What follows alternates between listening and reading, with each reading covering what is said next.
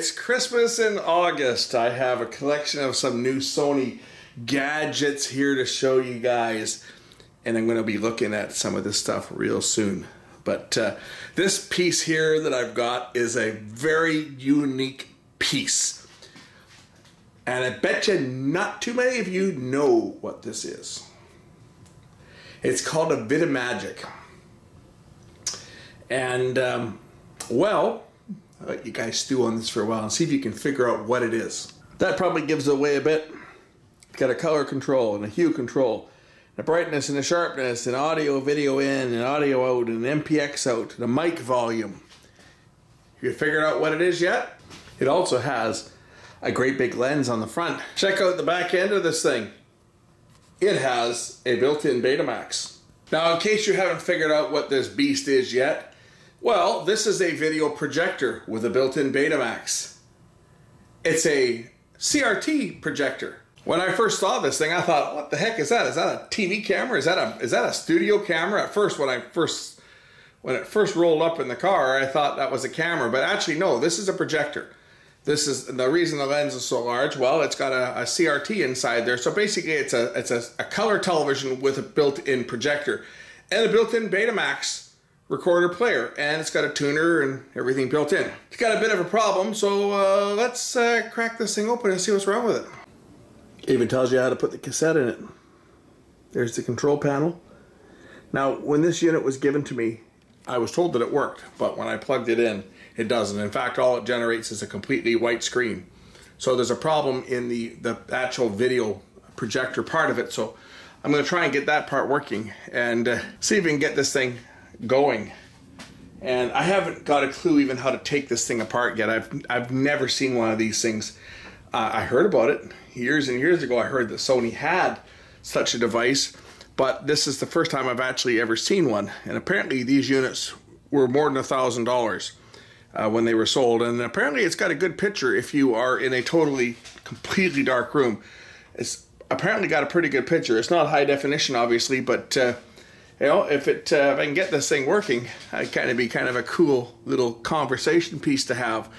Anyway, I'm going to study this thing for a few minutes and see if I can figure out how to get it apart, because obviously I got to get the covers off it before I can do any work on it. A couple of screws at the side and a couple of screws in the bottom. The whole back end pulls off the back of it to reveal the actual Betamax portion. I don't care about that part right now. I'm more interested in the front end where the projection gear is. This is quite a big unit, so I'm going to set up my other work table and continue on it and see if I can get this thing apart and get it working. I got a whole bunch of other equipment, though. This isn't the only thing that I received in this collection of equipment.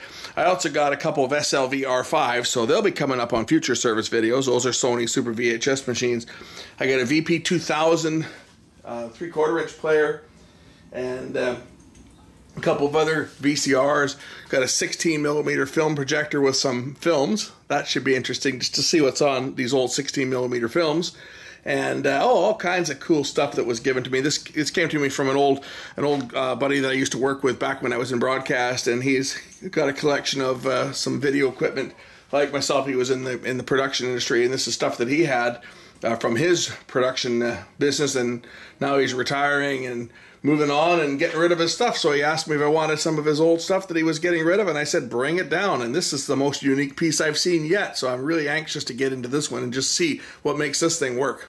Okay, there's a couple of screws on the bottom underneath here that I've now removed from the bottom here. I'm thinking probably what happens is the front must just, I'm thinking this whole top piece must separate somehow and come off. But again, I haven't got a clue. I got to study this thing a bit. Usually Sony is pretty good with their arrow marked screws, but on this there are none. So there's got to be some catches or something to open this unit up. We're going to try removing the bottom feet and see whether that holds the base on. And perhaps once the base comes off, the top will come off. So we'll remove the two bottom pieces here and see whether that will release the bottom cabinet. Aha! Aha! That releases the bottom cabinet. Okay, we're getting somewhere. we're getting somewhere. Okay, now we've got these two pieces off. Now, the front panel will probably come off as well. Okay, the top piece appears to be held on by a couple more screws here. So let's just release these two screws, one on each side, and then the top cover should come off. Aha!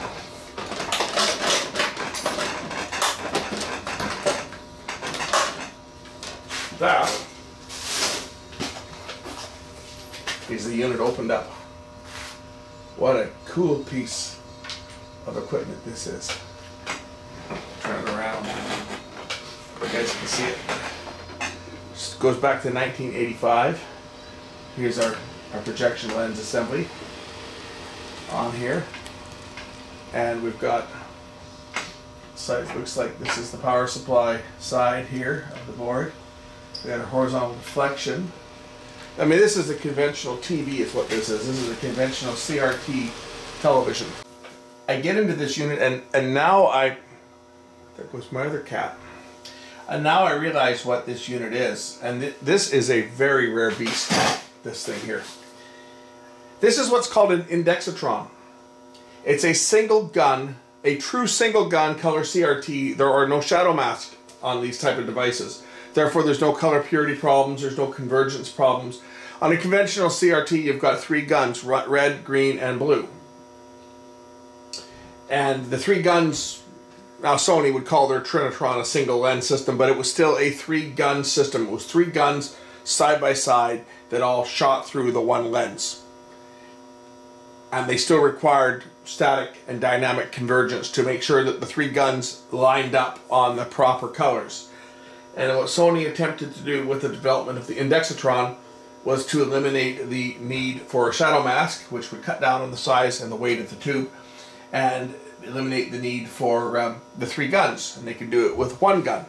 And basically how it works is the video signal is chopped up into red, green, and blue components, and it's switched. And this is the circuit board that does it. Get the red drive, get the blue drive, and background.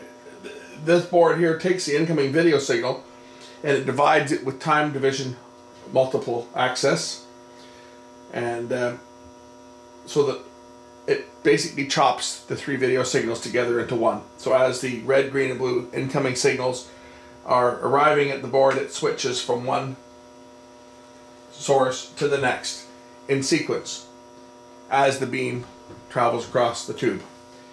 And how that is referenced is what's called an index signal. And here's the clue to it right here, if I can get a shot of this thing.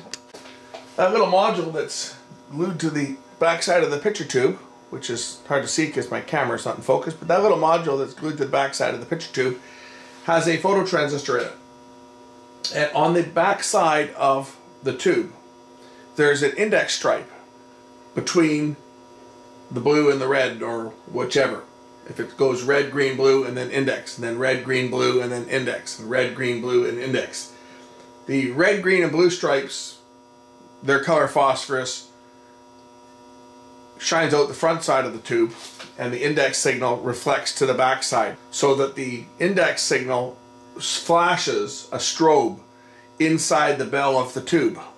And that strobe is picked up by the photosensor inside that little metal can that's glued to the back of the CRT. It actually looks in through the bell of the tube and it can see the index signal flashing.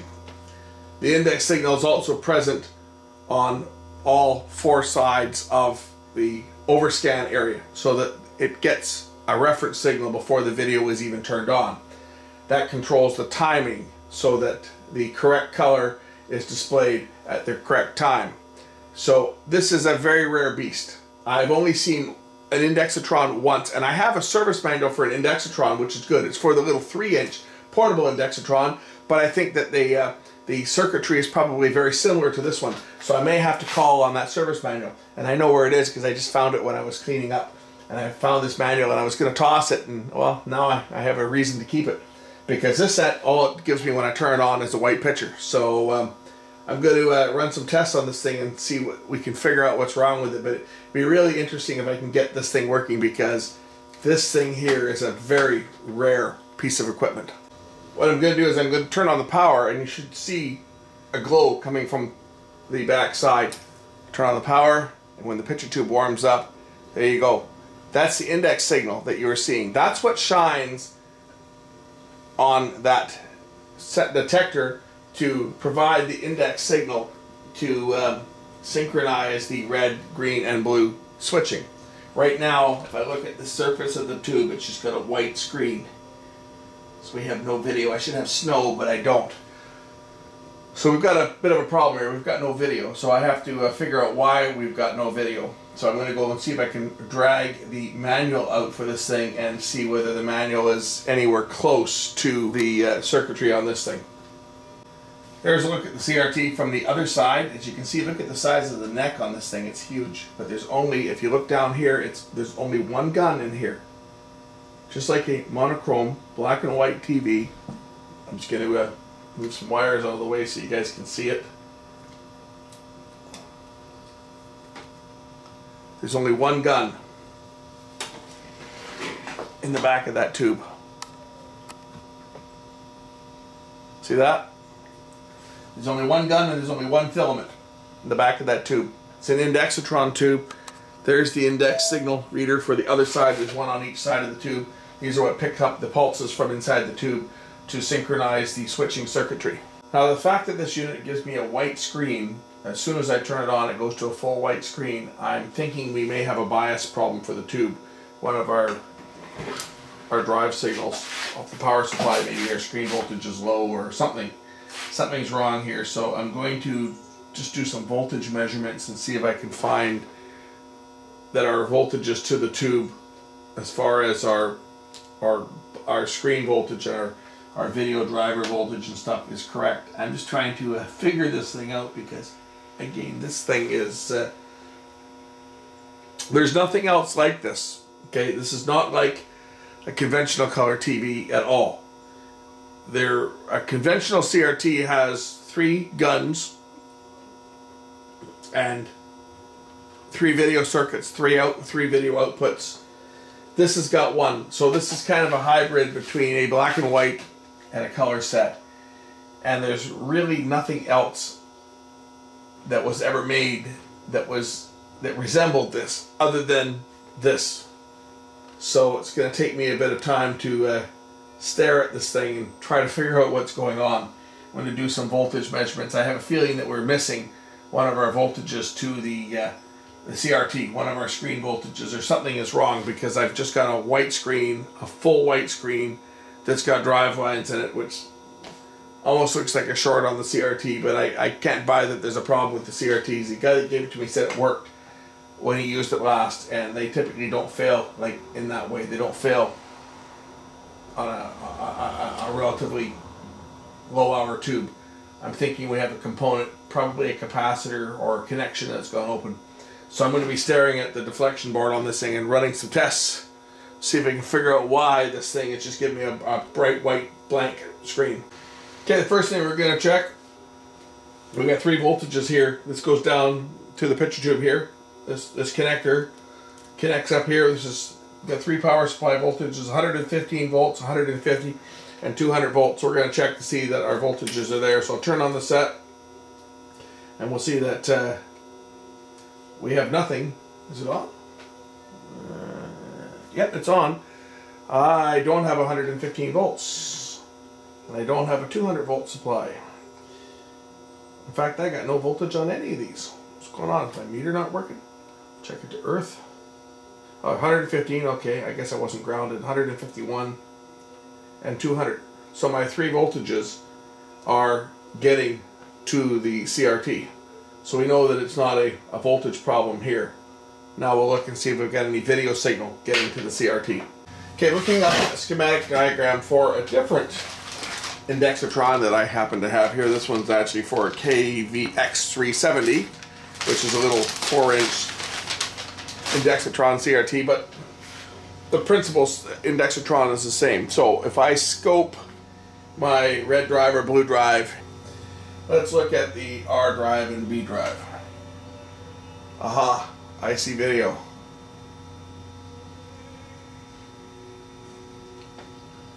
right? If I try a different channel here, let's try channel 9. Whoops, that's no. Try channel 9. That should be my. That should be my security cameras. I think I'm on channel 9. And if I switch it to external, nothing. So that should be video. I know it's hard to see on the screen, but I can see it there. That's video. And that's on the R drive, and the B drive is here. Should be video as well. Yet I have no video on the screen. Just a white screen. So from here it goes into the switching. It goes from here. It goes into the switching circuits.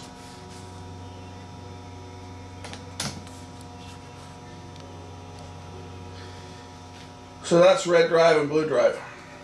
And from there it goes into the matrix switching.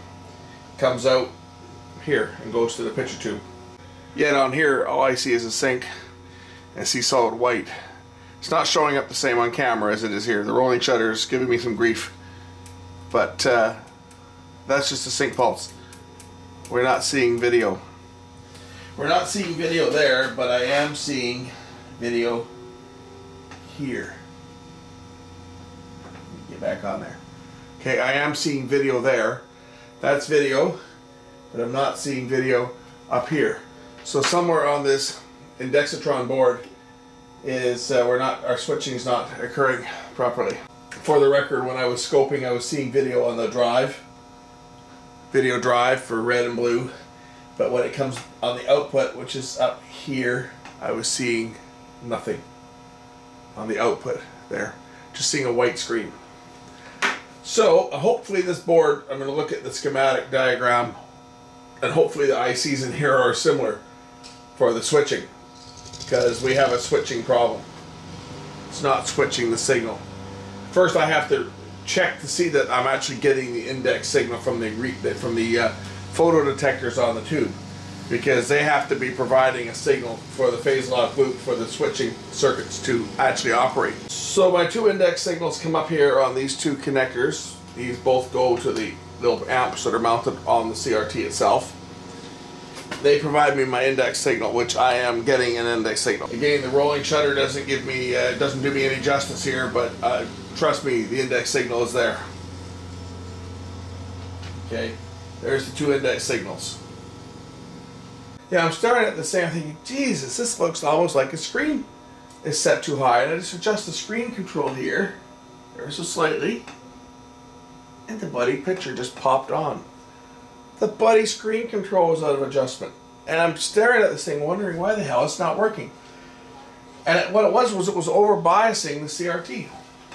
And this bloody thing's got a picture on it now. Let's turn out the lights and see what it looks like on the wall. Incredible. Okay, when I say you have to be in a totally dark room for this thing, they mean it. Or you think that video that I did a couple years ago called Cheap Video Projectors and Why You Need to Avoid Them, you think that picture looked bad. Well, this doesn't look any better. It's dark. Yeah, it's a picture,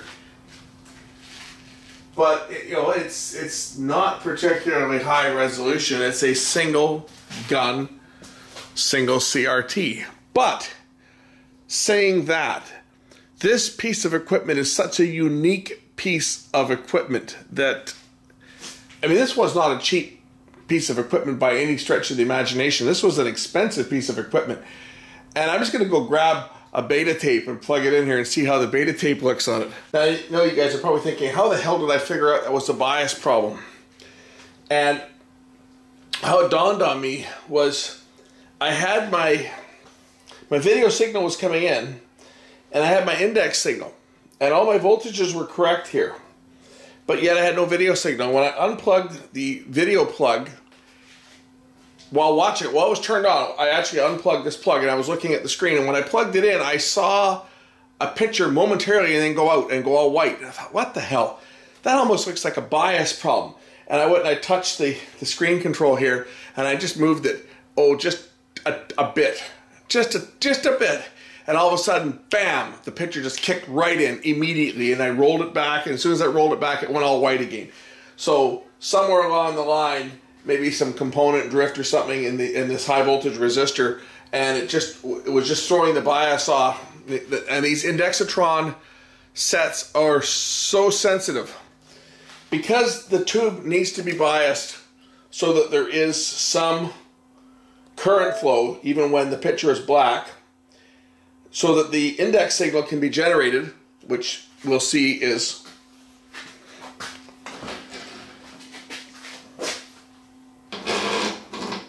here's the index. We need light from the inside of the tube for the index signal to be picked up. So the tube has to be biased so that there is some emission so that that index signal will work. So it's very critical, but if you're over biased or under biased, it won't work. They're really quite a finicky little setup. Once they're working, they work great. Well, for what they are. It's a shadow maskless picture tube is what it is.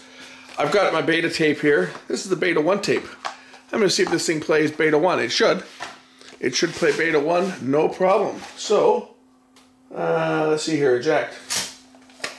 Let's put the tape in here. That tape holder's having a bit of a problem, but let's just see whether this will play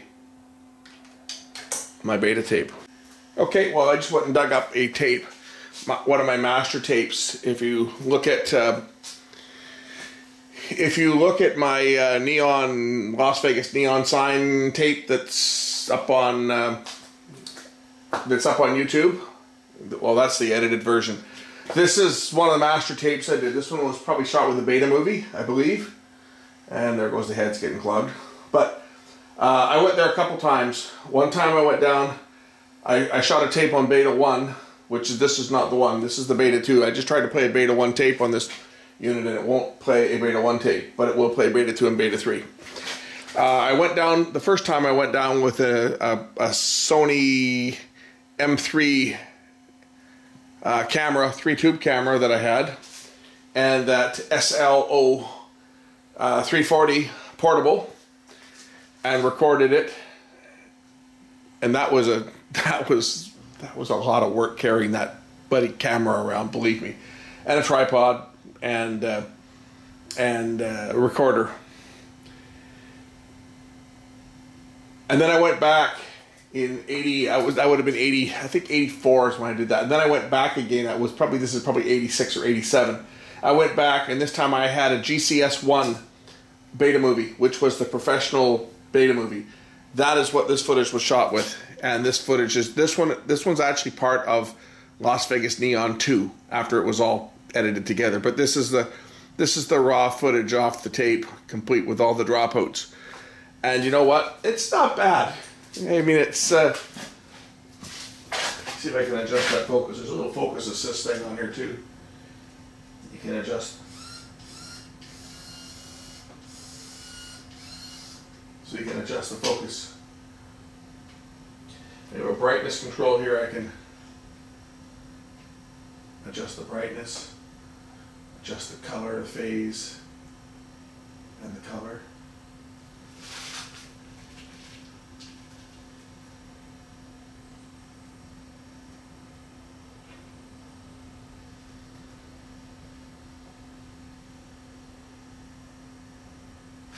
But it is what it is, and it works. And it's a really rare beast. There's the CRT. You can see the back side of the CRT is glowing green. If we zoom in here, right? The back side of the CRT, I don't want to stick my fingers in too close there because there's high voltage in this thing, but the back side glows green, and that is what feeds that index signal. Turn this beast around so you can see the other side of it, because obviously we can see the tube a little more clear on this side here. So you can see, if you look down in the neck of the picture tube, we'll zoom in down there so you can see that there is actually only one filament. Because this is a single gun. Essentially, this is a black and white tube. That's what it is. It's a black and white tube that they've generated color on by sequencing the color. And this color is sequenced using, there's the other index signal, that's a preamp. So that picks up the signal that it reads off the back side of the tube. As you can see, it's glowing green, but if I zoom the camera back a bit, you'll see there's the color portion. You can see the white, so forth, from the tube. That's the color side of the tube. The back side of the tube just has this green index signal. The Indextron that I trained on, they said they used a blue signal on this EM7 tube. But this is, say, a very rare piece of equipment. I've certainly never seen one before. I heard about it, but again, I've never actually seen one. Now I own one. It's now going to form part of my Betamax museum of beta equipment. I think I own probably one of all the major generations of beta. I have the first generation SL7200, which you've seen. I have the second generation SL8600. I have the third generation, which was the SL2000 series, which is the slimline, and the no, maybe that was the fourth generation. Third generation would have been the SL5000 series, which I have an SL5200.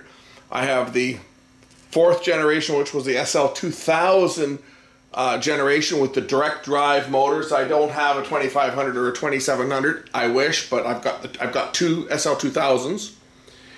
And then I have the fifth generation, which was the super beta machines, as in the SLHF 900 series, and the last generation, which would have been sixth generation, which would have been the SLHF 1000 editors. I don't have an SLHF 2000 or anything else. The last one I have is an SLHF 1000 editor. And a couple cameras and a beta movie that doesn't work because the heads are shot on it. And now I've got this fine piece of equipment to add to my collection. I hope you enjoyed looking at this thing. I can put it together now because it works. And even though the problem wasn't that really complex, it took a while to find it just because of the complex nature of how the Indextron signal works, and it was kind of a process of elimination that got me to the answer on this, which is what a lot of electronic troubleshooting is. You kind of start disconnecting things and looking at what happens when you do it. Perhaps I'll show you guys, if I can, what led me to discover what the problem was. I'm just showing you down the actual lens itself, right onto the picture tube, and see if I can get my camera in a little closer and maybe focus us a little better on the tube itself. Okay, there we're able to see the CRT. As you can see, the color stripes on it.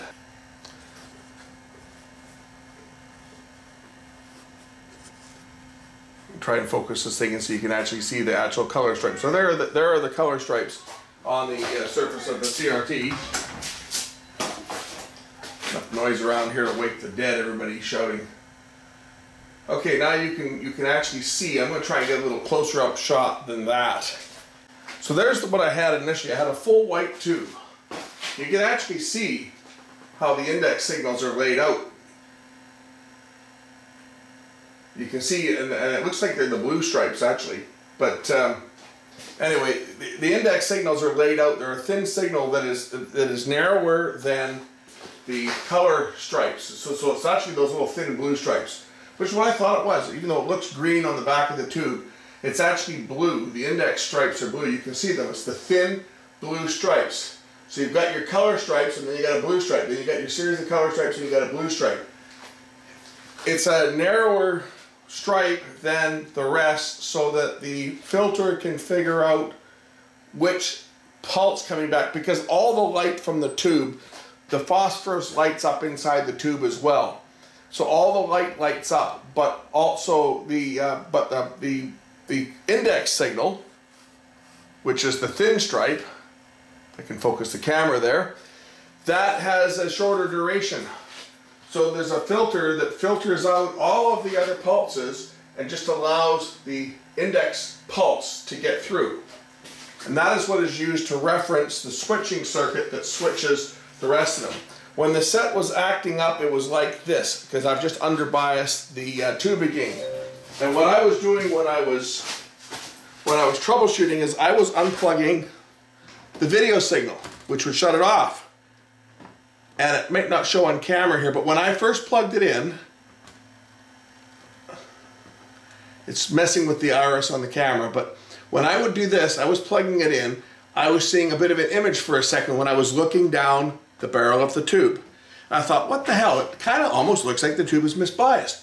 So I turned the screen control slightly, and all of a sudden it just popped on, just like that. It's off, I just give it a bit of a turn, and bam, the signal popped on. Just like that. It's off, bam, it's on. So it's like, holy smoke. It was just a bias problem. And that's how I came about finding the problem on this thing. I was tweaking it, and the video signal that comes off of the index board and goes over to the CRT. I was seeing a solid white signal on there, but I wasn't seeing any video, and I just couldn't figure out why, because I had video going in and I had the index signal reading out from the index amplifiers that are on the tube, but I didn't have any signal. So what's going on? Why is it switching? Why is it doing? Well, what it was doing is it was trying to create an index signal so that it could read the index pulses, and because the tube was misbiased, it wasn't generating the right signal. Adjust the bias slightly and bingo. The tube comes on. But I'd say this is the, you know, it's kind of a really cool technology, the way Sony had come up with, here we can make a color picture tube that doesn't need a shadow mask, and it doesn't need an aperture grill, and therefore there won't be any problems with purity, and there won't be any problems with convergence. This was what Sony was working on. And this is as far, I think, as they got it. They got it in a small little portable TV, a little 3.7-inch tube set. I've only ever seen one of those. And then this one that they use for their portable all-in-one projector. So it's quite the rare piece. And yeah, I guess I should probably, looks like there's some dirt on the tube. You can see it down here. So maybe I'll pull this lens off before putting it together and actually give the tube a clean. But yeah, it's kind of a neat piece, and I'm really kind of happy to have this in my collection because I know how rare this unit is. Hope you enjoyed this video, and we will catch you in the next one. Bye.